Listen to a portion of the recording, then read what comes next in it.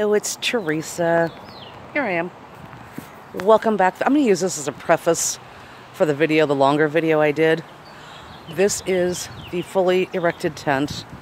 Avid Outdoor, if no one's heard about it. They don't exist anymore, at least as far as I can tell. I did some quick research. But I have pretty much a 6x6 dome tent, 2-person. I think I can find a fly. I didn't have the rain fly. I think I can find one to put on it. And I lost a clip. And to make it a complete tent.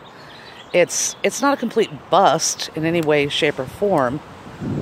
And it's really windy. You can hear the wind behind me. I have it staked down. But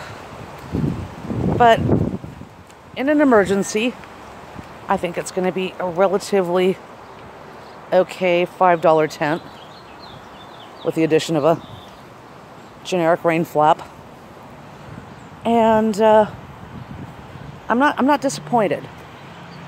It's fairly easy to put together. I did it by myself. I'm going to apologize now for the weird me showing the length and the width of it. But it just seemed, here's a visual. I'm under 5 foot. Boom, boom, boom. But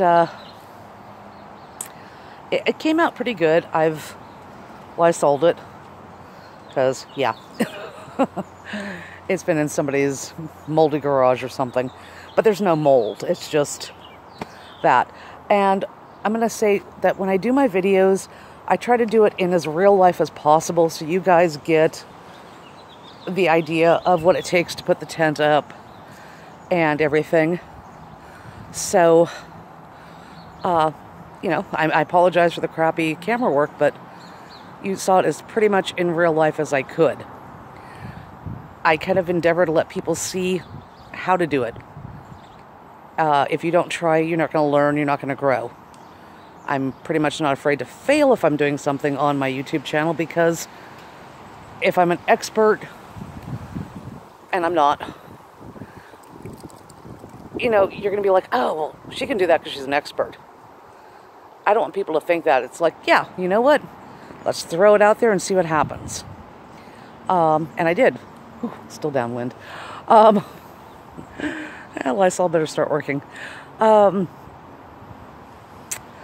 that's why you get some of the crazy videos you do. I do it in one shot. It may not, it's going to take me a few minutes to do it. My fire lighting video, perfect example. The ferro rod wouldn't spark. It finally did. But there was good information in there on how to work with the tinder and to stack the sticks, make sure there was airflow and using up cardboard and etc.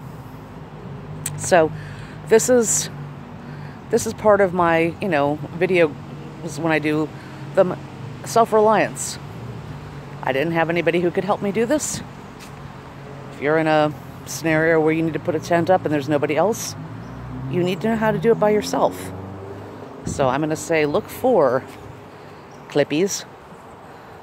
Make sure there's a bloody rain flop, but that's how I do my videos. There's mistakes. I'm honest about it. That way, the learning curve is worth everybody. Some of y'all may be way ahead of me. Some of you may be below, right at my level. But, yeah, this is what I'm doing for it. So, like, subscribe. Yep, this will be the precursor to the very badly videoed tent erection. But there you go. I'll see you in the next one.